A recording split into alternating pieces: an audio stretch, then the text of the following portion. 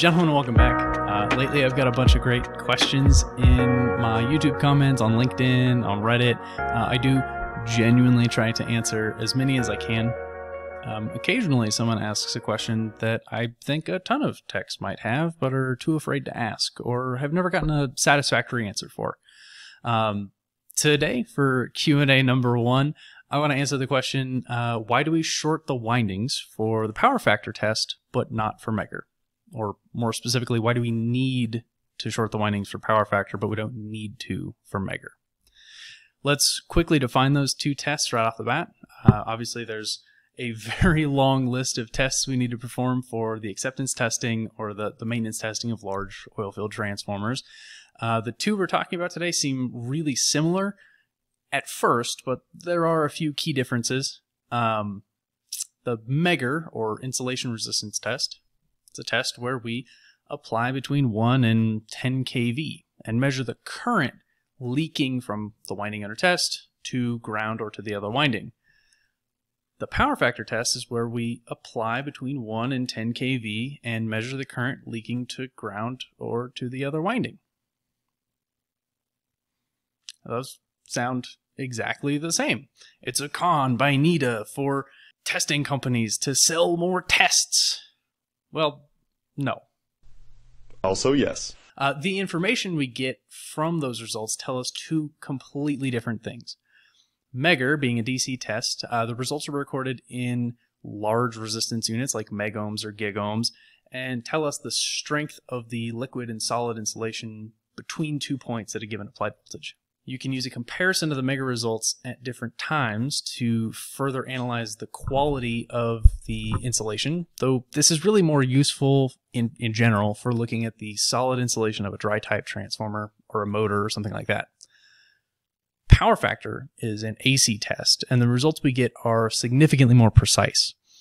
We test the same stuff, generally, the insulation, since we're energizing the windings and measuring the leakage current across the insulator, but the results we get can be more useful at diagnosing specific issues since the results are recorded in more ways, such as power loss in watts, capacitance in farads, and the overall power factor in percent power factor. I'm not going to get into the analysis of those results today. That's a much longer video for someone smarter than I am. The objective today is to get an intuitive answer to the question, why do we need to short the windings for power factor? But we don't for Megger. In short, pun intended, Megger uses DC and power factor uses AC. Now, why is that important? Because math. We're going to look at a couple of formulas, and I'm not asking you to memorize the equations. Just remember the concept. Okay, so we've got sort of an example of a sort of generic delta Y three-phase transformer. So you get the H1, H2, H3 here on the left side, the core in the middle, and then X1, X2, X3, and XO on the right side. And for the example that we're going to talk about, it's going to make a little bit more sense if we just simplify it down to a regular single-phase transformer and just, assume that all of the math we're doing is going to extrapolate out.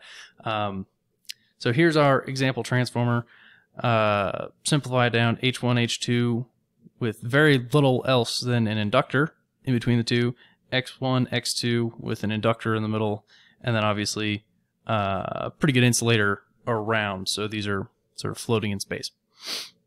If I want to check the resistance from H to X, from H to X, well, what's in our way? Presumably a pretty good insulator. If it's a dry type transformer, it's going to be solid insulating resin. If it's a oil field transformer, it's going to be oil and then the paper wrapped around the windings.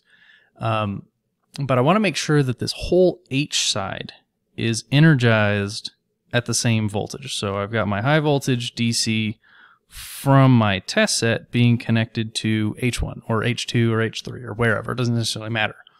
But I need to make sure that this entire winding is energized the same so that I can measure all of the voltage, or sorry, all of the current leaking from this winding to this without anything else in between that's not just the insulator, right? So how can we be sure that the voltage on H1 is going to be the same at H2? Well, we've got that length of winding in the middle, But I'm telling you now I can ignore that, and I aim to prove that. Our impedance formula is going to look like Z equals the square root of R squared plus X squared. So this is our total impedance. This is our resistance. Pardon my chicken scratch. And then this is our reactance, or our reactive impedance. Again, that's the formula for impedance. So the resistance across this winding, across this guy here, is going to be fairly low. It's going to be in the, milli to micro ohms. It's going to be a very, very small resistance, and we're not pushing a whole lot of current out of our Megger, right? It's fairly low current application. When we apply voltage, it saturates really quickly, and we're not pushing a lot of current through here. So this resistance, I'm going to say we can more or less ignore. So what we're left with is Z equals, we can simplify this down to Z equals X. Well, what does X equal in this case? Well, it's our reactive impedance. Now the formula to find reactive impedance in a circuit like this is going to be X total, right? Now, our reactive impedance equals the absolute value of X of C minus X of L. Well, I can tell you just intuitively, there's not really any capacitance between this point and this point, right? There's not a capacitor in there. It's effectively just a big, long, spun together wire. So again, we can simplify, take that part out, and we can say X total equals Rx of L. Well, let's go down again. What does X of L equal? Our X of L is equal to this kind of goofy formula. Again, you don't have to remember the whole formula, just I want you to get the concept. X of L in this case is 2 times pi times F, which is the frequency, times L. So 2 pi is like what, roughly 6 something, 7 something. F is our frequency. This is a DC test, so our frequency is going to be 0.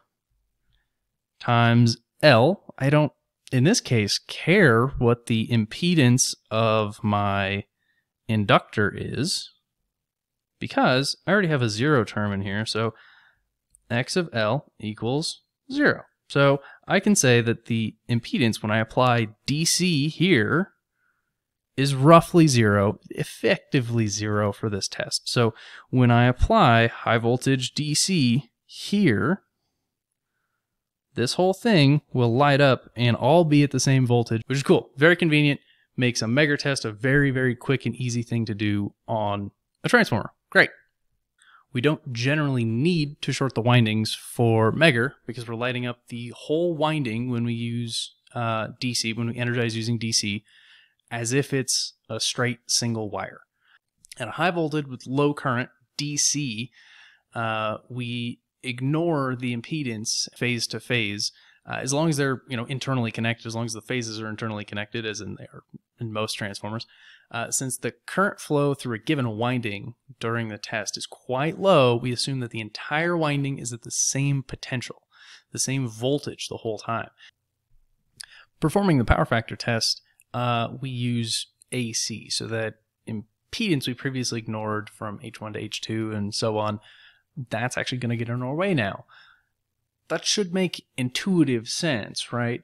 When we apply AC voltage to a transformer winding during normal service or under load, it doesn't act like a dead short, right? It doesn't act like a fault. It doesn't blow the transformer up every time we do that. Otherwise, why would we have transformers? The inductive impedance between phases on a winding regulates the current flow. That formula is X of L equals 2 pi F times L.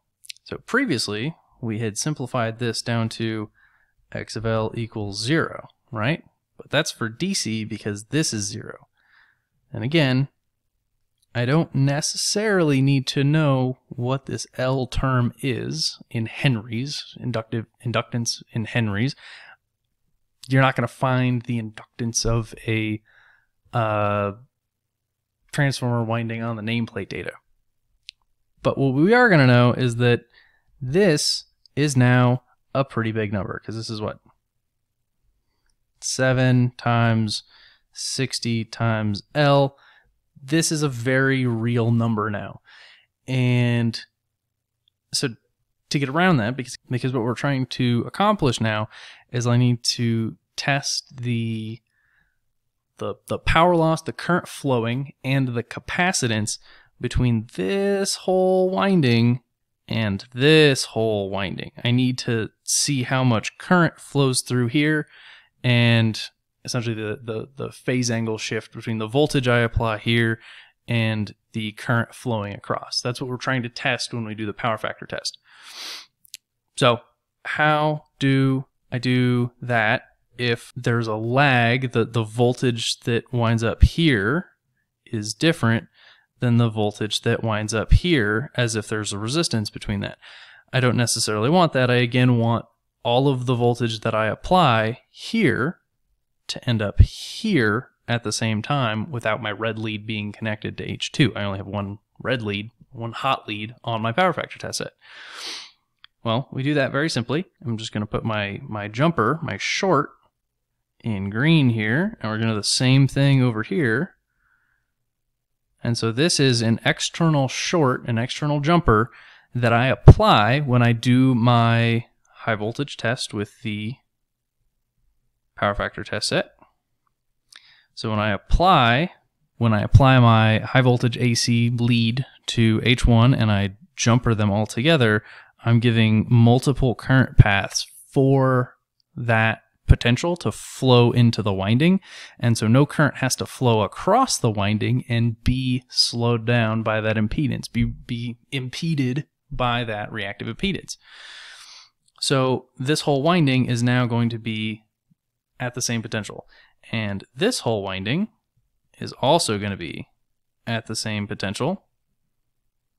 So then I can effectively test the capacitance, the power factor, and the watt loss between the two, or between this whole winding and ground, or whatever we're trying to test, right? So this essentially allows us to penetrate into the winding with less impedance, because it's got the same voltage going in it.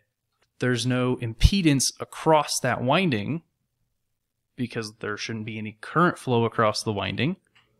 Therefore, we have done the same thing, essentially the same thing as we do with the Megger test, where the entire winding is at the same potential the whole time.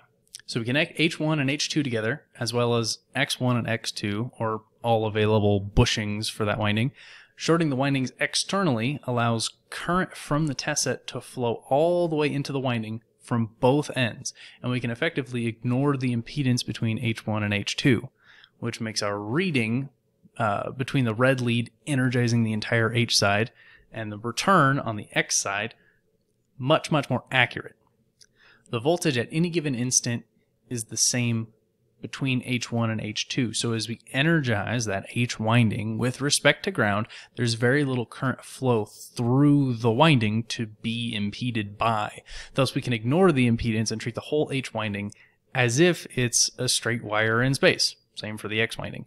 And again, since we're using AC, we're trying to measure the capacitance between an inductive winding and something else. We don't want the inductance of the winding to slow down or have any effect on our test current. We don't want the voltage difference between H1 and H2. We only want to measure the difference between the entire H winding and the entire X winding. I hope that visualization helps. I think a lot of the time techs are given sort of the minimum training or just taught how to push the buttons. Understanding some of these more intricate concepts or having it explained in a different way just can make you all better techs. You know, a more thorough understanding of what you're doing and why we're doing it is always a good thing. So if you've got a question that you'd like to see answered on the next Q&A, please let me know down in the comments, shoot me a message. Yeah, and I'll add it to the list. Stay safe, and I'll see you on the next one. Thanks.